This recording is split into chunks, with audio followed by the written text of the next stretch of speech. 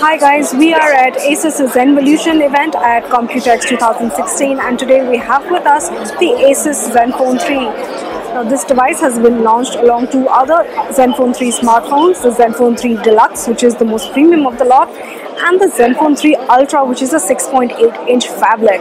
But for now, let's just take a look at what the Zenfone 3 offers. Now, the Zenfone 3 is the successor to last year's Zenfone 2 and it is a big upgrade over its predecessor.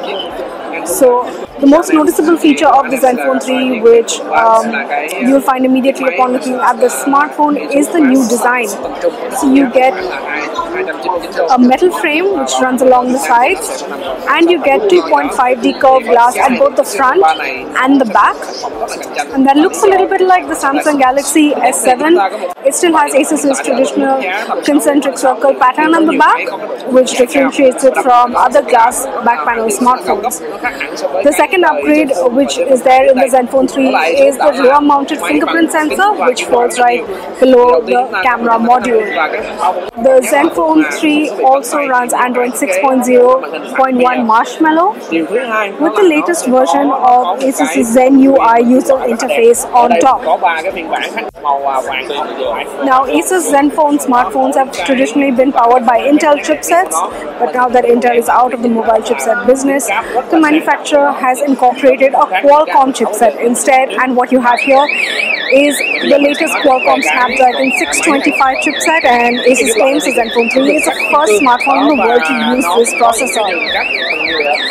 The Zenfone 3 comes with up to 4 GB of RAM, but on this version we have 3 GB, and it comes with up to 64 GB of storage, out of which you should get around 64 to 63 GB available to use. Now, the smartphone, like all Asus Zenfone variants, is going to be available in multiple variants when it launches in India, and that's what we will tell you once we have more details on that.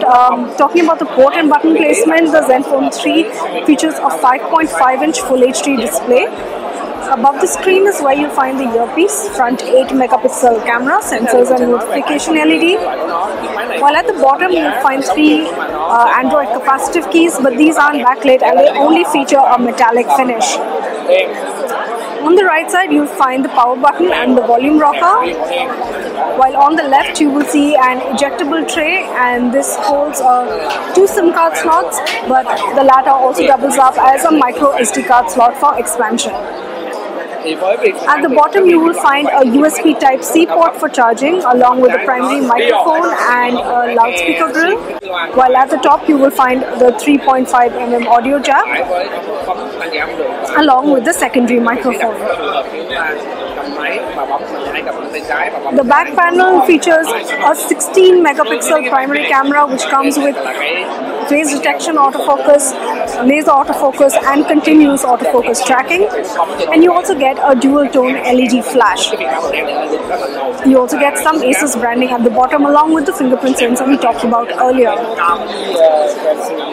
So the Zenfone 3 is powered by a 3000 milliamp battery, and that with the specs that it offers, we estimate it should get you through the better part of an entire day.